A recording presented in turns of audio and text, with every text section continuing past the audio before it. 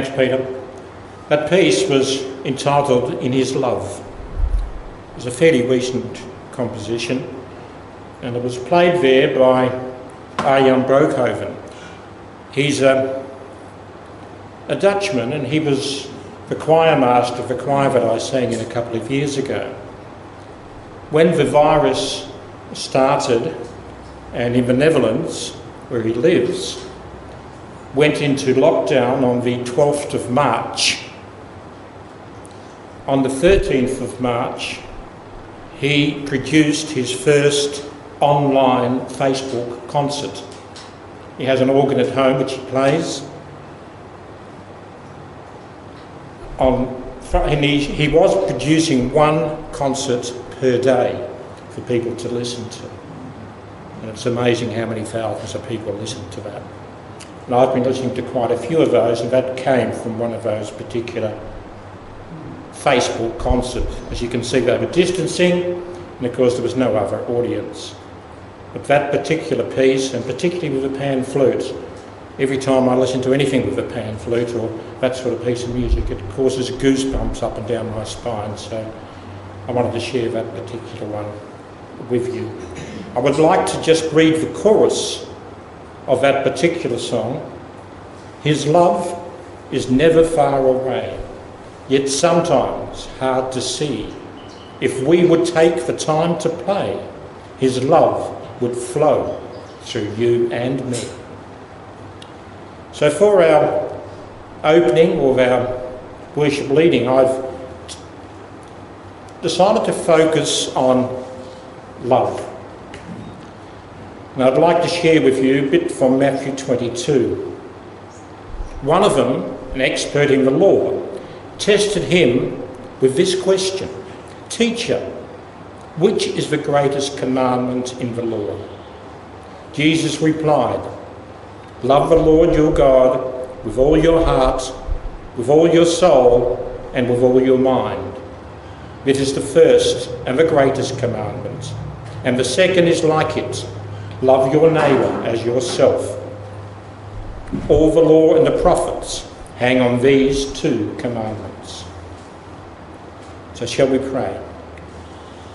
Our prayer of adoration. Thank you, Lord God, for the opportunity to worship, for the freedom to be amongst your family, meeting together in your house, in the warmth of your loving embrace. Thank you that the presents we can put aside and the uncertainties of the world and rest upon the certainties of your kingdom, with your promises which are unchangeable, immovable and eternal. Thank you that we can bring to your feet all the hurts and fears and troubles we have and leave them there, knowing that in your strength and assurance and love is all that we require. Thank you that as we draw near in worship, we are transported from our world of concerns and fears to a place where we can be at peace in your presence, find healing, wholeness and refreshment.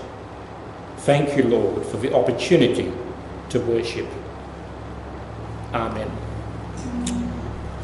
And we can now have our first song. As I said, I've tried to incorporate love into most of them. But if you could remain seated and maybe sing along with this first song, The Power of Your Love.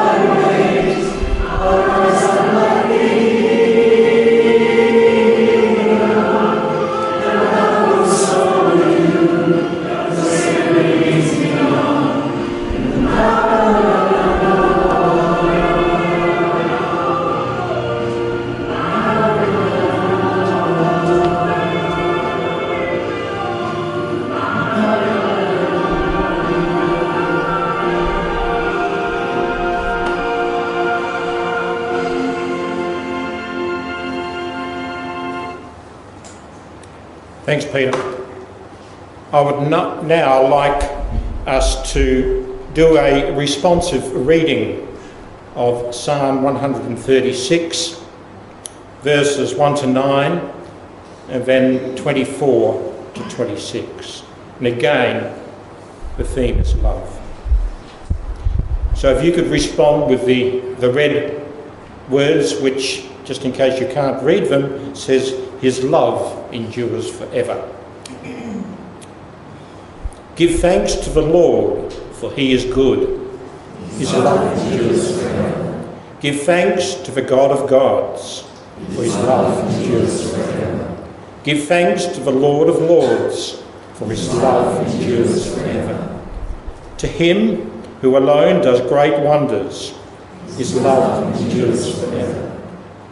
Who spreads out the earth upon the waters, his love endures forever. Who made the great lights, his love endures forever. The sun to govern the day, his love endures forever. And the moon and stars to govern the night, his love endures forever. And freed us from our enemies, his love endures forever. He gives food to every creature, his love endures forever. Give thanks to the God of heaven, his love endures forever. And if we could, again, if you would remain seated for this one, we'd have our next song. What I've always been amazed at, one of the things I started doing during this COVID-19 is record songs of praise every Sunday on the ABC. Of course, it's a BBC production. And I find it absolutely amazing listening to it, but then seeing the expression on the faces of the people in the congregation as they sing it. So what I've managed to do for this particular song, I did a cut and paste on a song of praise, using the same thing that I do for the online services. So this song is sung by the congregation of St. Paul de Leon in Penzance. And as I said, it's from Songs of Praise. So our second song, thanks Peter.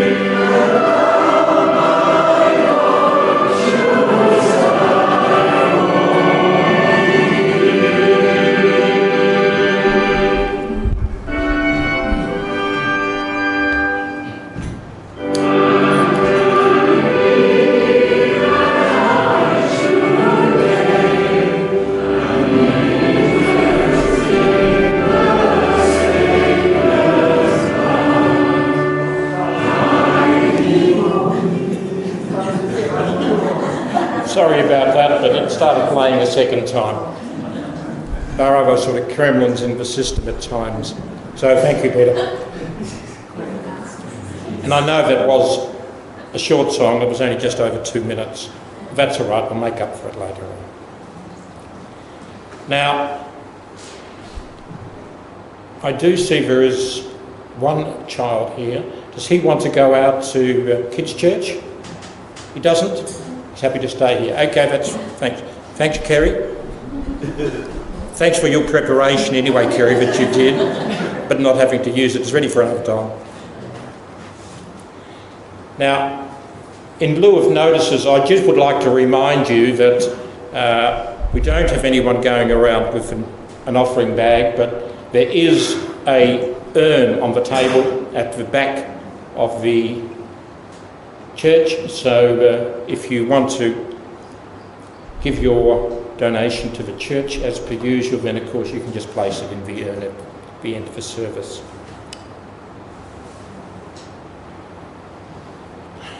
Now our prayer for others.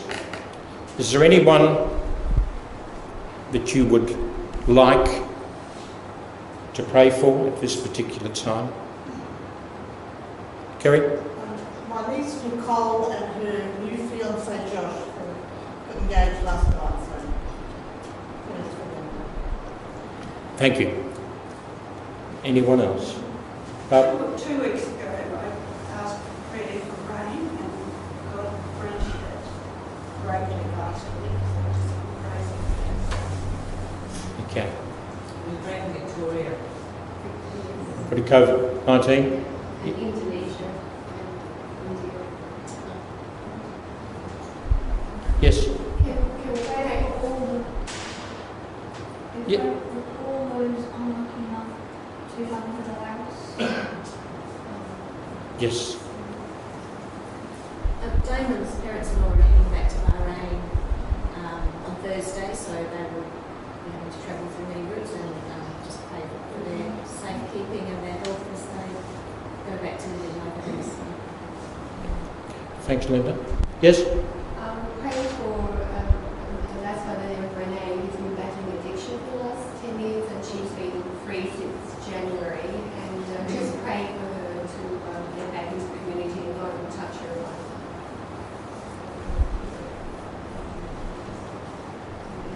Okay, so shall we pray? Our loving Father, listen to our prayers and listen to the people who've mentioned who they would like to pray for. And especially we would consider at this particular time the people in Victoria, where hearts are absolutely devastated at the moment with the COVID-19. And not just those in Victoria, but those all over the world. The number of people seem to be increasing every day still. Lord, help us in this particular time and help us to control this absolutely deadly virus which exists in the world. And Heavenly Father, we also thank you for the things that were mentioned, including the rain that has been so welcome, particularly in the farming communities. We also offer a prayer to the extended local family who lost a young son due to a tragic accident earlier this week.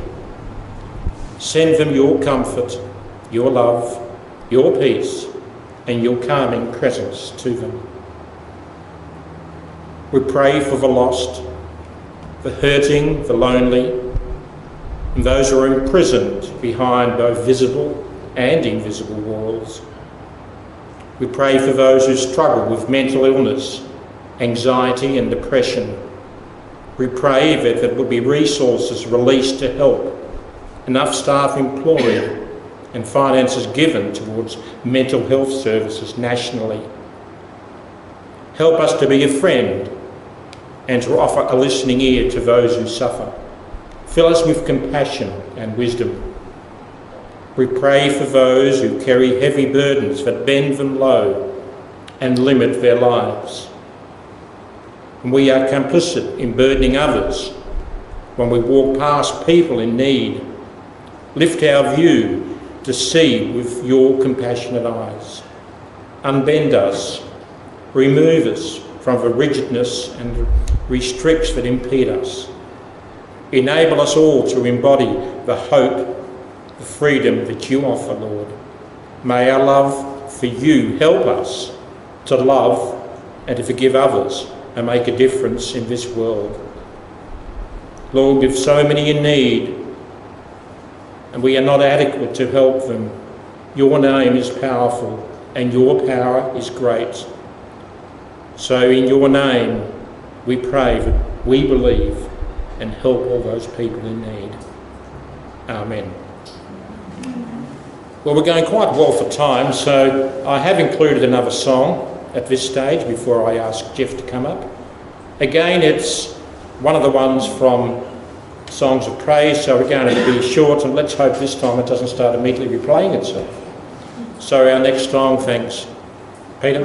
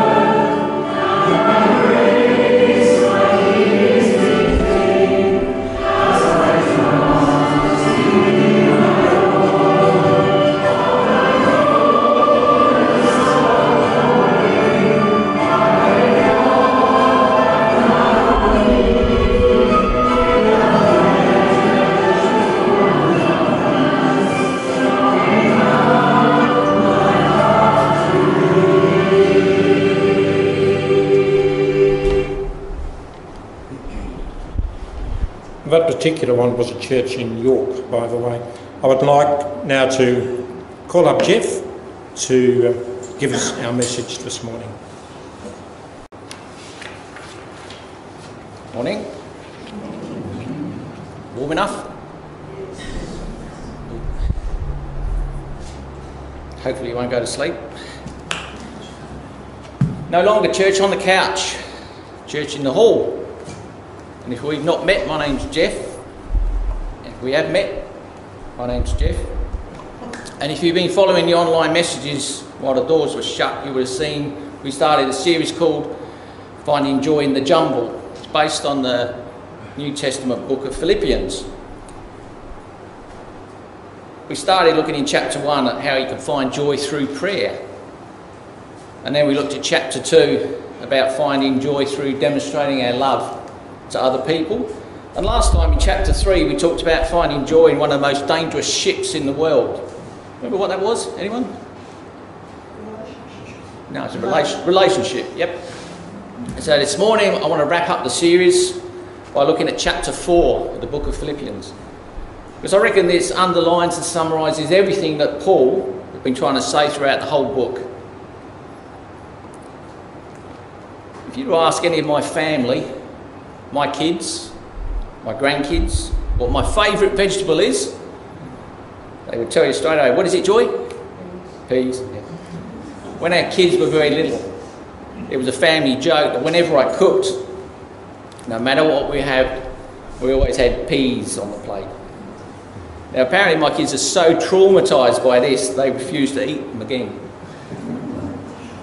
I don't know, what's wrong with peas on your Weetabix? So in 1969, John Lennon and Yoko Ono released the song Give Peace a Chance. I of course changed the words and had my own song, and over the years they gave me lots of related paraphernalia as presents, so I brought a couple along.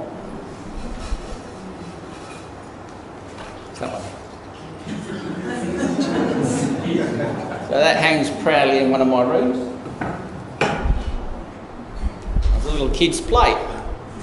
It says, give peas a chance. So there you go, that's the precious gift.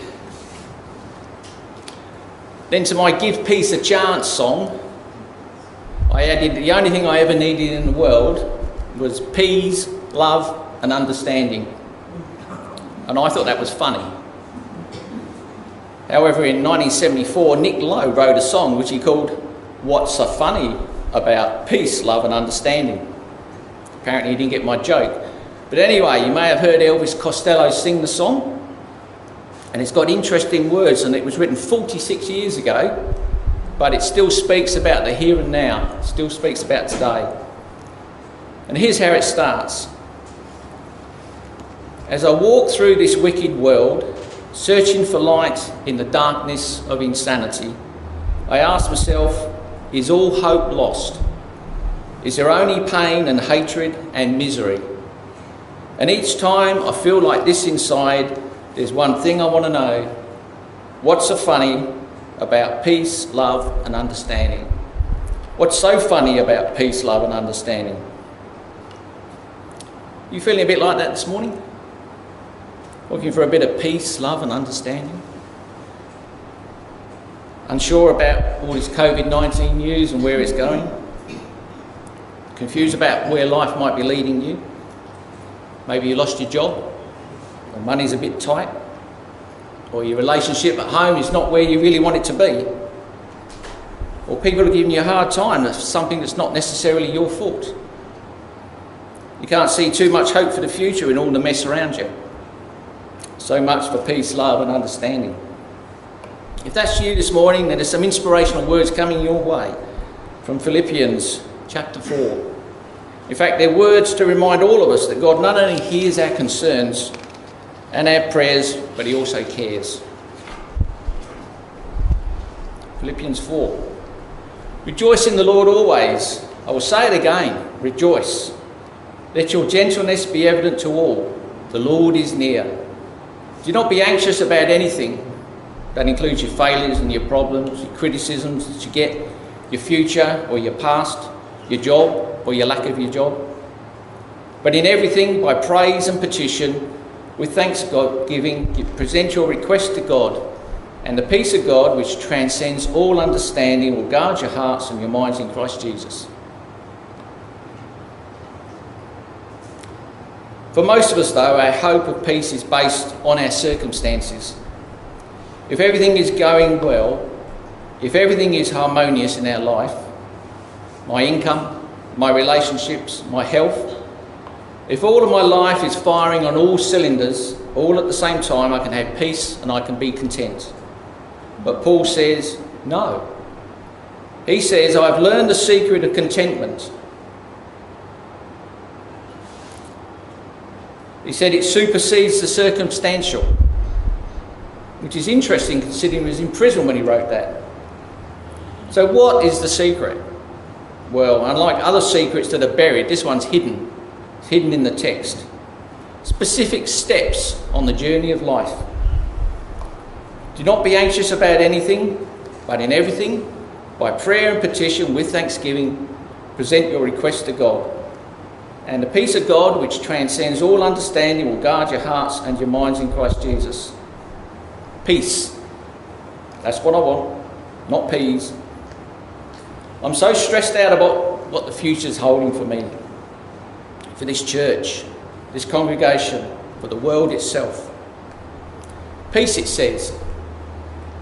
Peace that surpasses, transcends, goes beyond all our understanding. Peace that will guard our hearts and our minds. You want to find joy and contentment? What are the steps to peace, love and understanding?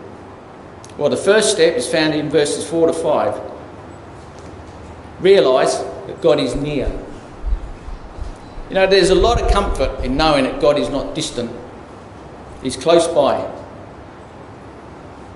Moses was a big follower of God, and God had called him to lead his people Israel out of slavery and into the promised land.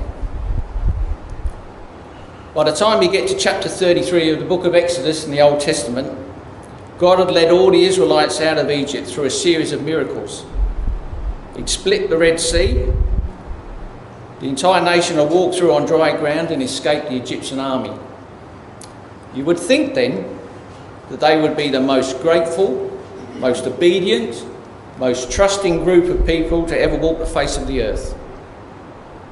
Instead, Moses got a crash course in humanity, and he discovers that instead these Israelites are stubborn. They're stiff-necked. They are ungrateful grumblers. And Moses has got a heart-to-heart chat with God coming up about the whole deal. He has no doubt about the greatness of God, but Moses needs assurance that God isn't going to desert him in the desert. He needs assurance that God is staying close by. In verse 12 of Exodus 33, one day Moses said to the Lord, "You've been telling me, take these people up to the promised land, but you haven't told me whom you will send with me. You've told me, I know you by name, and I look favourably on you. If it is true that you look favourably on me, let me know your ways so I may understand you more fully and continue to enjoy your favour. And remember that this nation is your very own people." You can kind of sense Moses' exasperation with the situation God had placed him in. He's actually saying, "Hey God, this was your idea. You were the one who called me to do this stuff."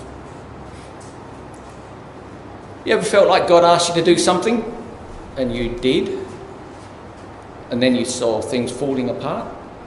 So you act with all belief in your heart that you're doing the right thing, only to discover down the road that it seems God has kind of shortchanged you. That God has asked you to jump into the deep end, and then only after you jump do you find that the pool's almost empty. That landing's going to hurt. Or maybe it's a relationship you're involved in that ended badly. Or you left your work for a new job, only to be laid off shortly later. Or perhaps it's that God instructed you to take a risk personally, but it's been uphill all the way. Maybe some of that was how Moses was feeling. So how does God respond to this discouraged Moses? He said in verse 14 of Exodus 33, "I will personally go with you, Moses, and I will give you rest. Everything will be fine for you." Now I know this is God talking to Moses, but you do know that this applies to you today as well. Everything will be fine for you who follow the Lord of Lords, the King of Kings, the Creator of the things in this world.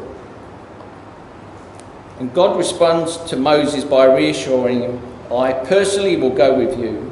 I personally will be with you." You might feel all tied up in knots about whatever it is that's troubling you, but God says, "I am able to give you rest. I can make you lay down in green pastures. I will restore your soul." God reminds Moses of his presence, his closeness, his nearness, and everything will be okay. Step 2. Substitute worry, put it on the sideline. You ever played a team sport and you weren't playing well? And the coach took you off because you were playing badly. You see it in team sports. But sometimes, though, it's not because of lack of effort. Sometimes it's a strategic move, like in rugby, where the front row forwards, if you've ever watched the game, they're really big guys. And they're pushing and tackling and running and crashing into each other.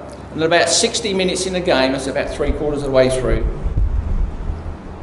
the front row gets replaced by 3 other guys who are just as big, just as tough, just as fast, but they've got fresher legs and more stamina. So these others are often referred to as specialists because they come on at a specific time to do a special job. It's always for the betterment of the team. Replacement and substitution is a major part of sports life. And Paul says in these verses, he's telling us that we should also make the right type of substitution in our own life. Things that are dragging us down, performing badly, get them off. Put them on the sidelines. Worry doesn't deserve a place in your team or in your life. So put it on the bench, he says. Don't let it affect you. Substitute it. And step 3, replace it, 2 for 1. Well, you can't get an extra player in a game, but this is your life, and you can do what you like. You can substitute 2 for 1. Or as Joy would say, buy 1, get 1 free. Talking of free, I heard the Bunnings were giving away batteries the other day. Turned out they really were free of charge. Boom, boom. Yes. The first substitute for worry is prayer. Be anxious for nothing.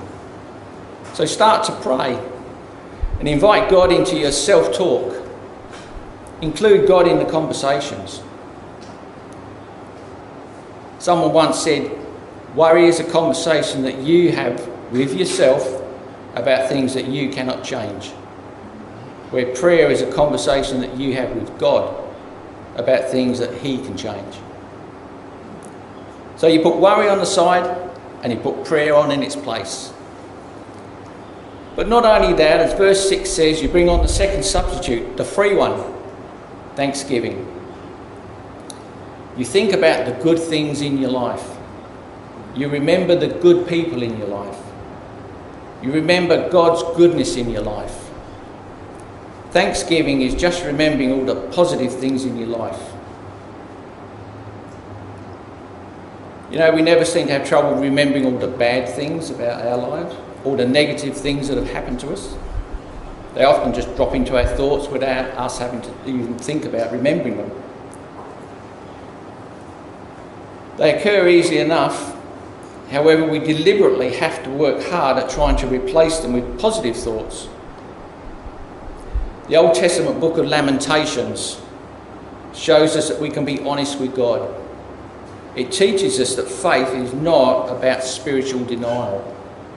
If we're hurt or confused or angry, we can tell God. And he's not offended by it. He's a very secure God. The author of the book of Lamentations, Jeremiah, was a prophet. He'd gone around warning the people of Israel to repent of their wicked ways, or he said they would suffer. Now, God wouldn't punish them directly, but he would remove his hand of protection, and life itself would punish these people. They would suffer the consequences of their idolatry and their godless behaviour. And then in 586 BC, the Babylonians invaded. They broke down the walls of Jerusalem, destroyed the temple that Solomon had built, ransacked the place and took much of the population back into captivity for another 70 years. Jeremiah and some others were left behind, and he remembered how difficult things were, and he wrote this in Lamentations 3. I'll never forget the trouble, the utter lostness, the taste of ashes, the poison I've swallowed. I remember it all. Oh, how well I remember the feeling of hitting the bottom. You ever hit the bottom? Felt utterly lost, without an answer? Jeremiah had too. But he also said, but there's one thing I remember, and remembering, I keep a grip on hope.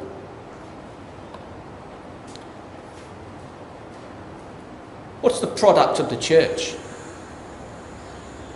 Well, the product of McDonald's, the thing it's known for is fast food. The product of Nike, the thing it's known for is sportswear.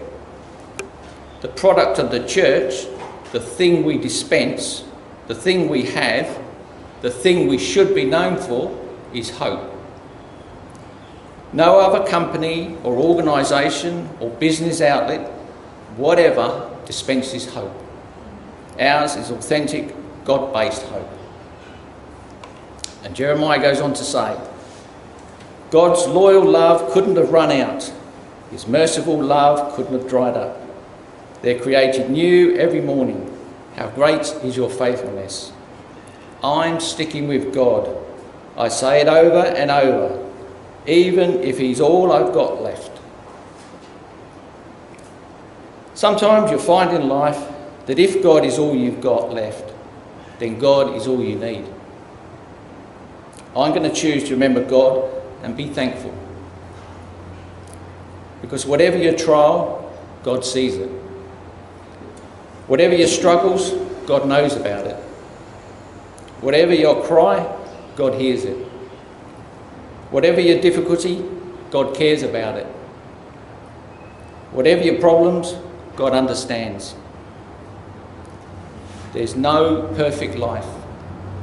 There's no perfect job. There's no perfect childhood. No perfect marriage. No perfect congregation. And no perfect set of people who will always do what we expect them to do. What we do have, though, is a perfect God who's able to lead us through an imperfect life with unfailing strength, impeccable wisdom, and infinite love. And we should remember that with thanksgiving. The first step is to realise God is near. Secondly, put worry on the substitutes bench. And thirdly, bring on the two replacements of prayer and thanksgiving. That leads us to the last step. Philippians 4:7-8 says, And the peace of God, which surpasses all understanding, shall guard your hearts and your minds in Christ Jesus. Finally, brethren, whatever is true, whatever is honourable, whatever is right, whatever is pure, whatever is lovely, whatever is of good repute, if there's any excellence and if anything worthy of praise, let your mind dwell on these things. Step 4, guard your thought life. Or in other words, we should think about what we think about. Romans 12 reminds us that we're transformed by the renewing of our mind. Sure, our hearts are changed, but our minds are the gateway to the heart, and we need to guard it properly. We need to protect it. If we ever ride a bike, we wear a crash helmet. When we get in a car, we wear a seatbelt. And during the quarantine, we close things down. Shops, factories, sports, mixing with people. Why do we do that? For protection, to guard against getting the virus. That's how serious we take protection and guarding things that are really important, like people are. And just how important are our minds? So how do we guard our minds? Well, not like a lifeguard. When you go to the beach and you're playing in the water and you're swimming and you're surfing or you're kayaking, you don't need a lifeguard. But when you get into trouble or difficulty, then the lifeguard comes in handy. So this lifeguard doesn't turn up before you get into trouble, but you definitely need them after you get in trouble. So this guarding that they're talking about here is not like a lifeguard, but it's more like a security guard, because they stop you getting into the predicament in the first place. They're there to prevent the problem. So to guard your mind means to put a security guard at the doorway of your mind. Preferably someone built like a bouncer. Nightclubs and the like don't want undesirables getting in. People who try and cause trouble.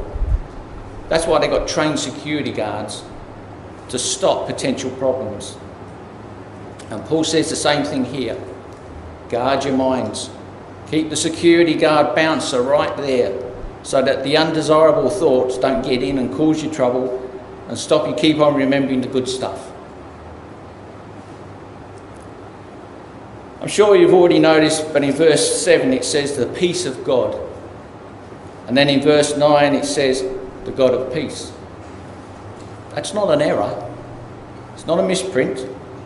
It's saying two different things. On the one hand, we have the peace of God. In other words, the promise of God. And on the other hand, we have the God of peace, the person, God himself.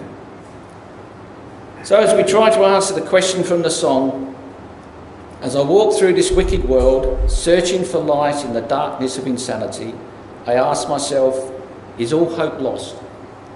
Is there only pain and hatred and misery? No. All hope is not lost. And no, there isn't just pain and hatred and misery. Because as we walk through this wicked world looking for joy in the jumble, searching for light in the darkness, we have on the one side of us the promise of God. And on the other side of us, we have the presence of God. Both providing protection as we take the steps of life, realising that God is near, substituting worry and replacing it with prayer and thanksgiving, and all the time guarding our thought life. Then we will find that not only is there hope, but thanks to God, there's also peace, and there is love, and there is understanding. Amen. Let's pray. Heavenly Father, thank you for your word that encourages and teaches us about your great love for us. May we remember those words during this week as we come across different struggles and issues that face our life, as we're challenged in different situations. Lord, be very near to us, we pray, in Jesus' name. Amen. We're going to close with our final song. Thank you, Peter.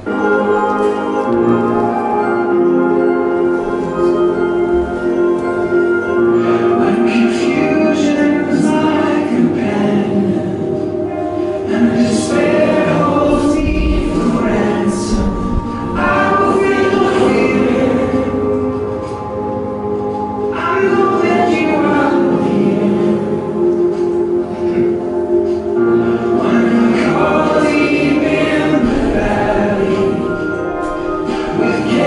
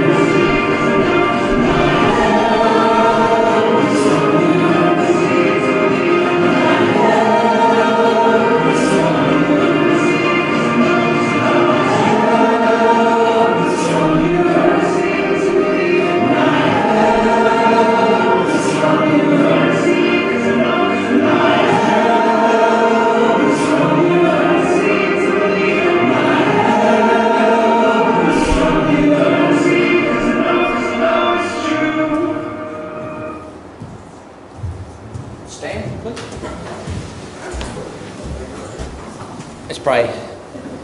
Father, we don't have to see you to believe that our help comes from you. As we go out from here this morning, Lord, be with us again, sustain us, encourage us, bless us as we talk to others and share our faith. Help us in our belief, Lord. Help us to find peace, love and understanding. And we ask that in the name of the Father, the Son and the Holy Spirit. Amen.